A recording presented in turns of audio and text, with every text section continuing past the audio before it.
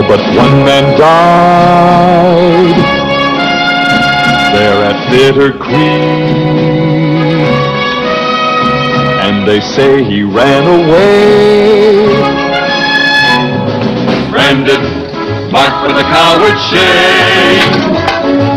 What do you do when you're branded? Well, you fight for your name. He was innocent, not a charge was true, but the world would never know.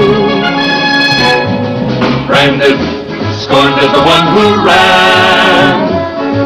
What do you do when you're branded and you know you're a man? Wherever you go for the rest of your life, you must prove you're a man.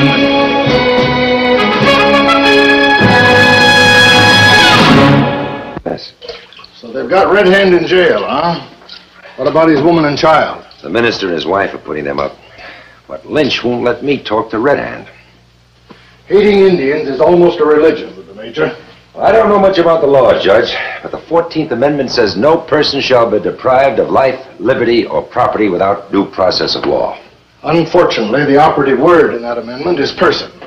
No person shall be deprived of life, liberty, and so forth. But the courts of this country have ruled that an Indian is not a person. Well, then what is he? You don't have to say what he is, just what he isn't. Lynch had a white man in jail. He could ask me for a writ of habeas corpus. But not an Indian. Not Red Hand. Unless... Unless what? Unless he's ready to argue that he is a person. You mean prove that he's a human being? Exactly.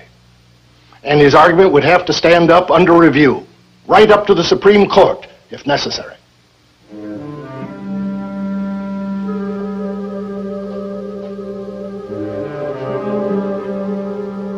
What's our first step? Yeah.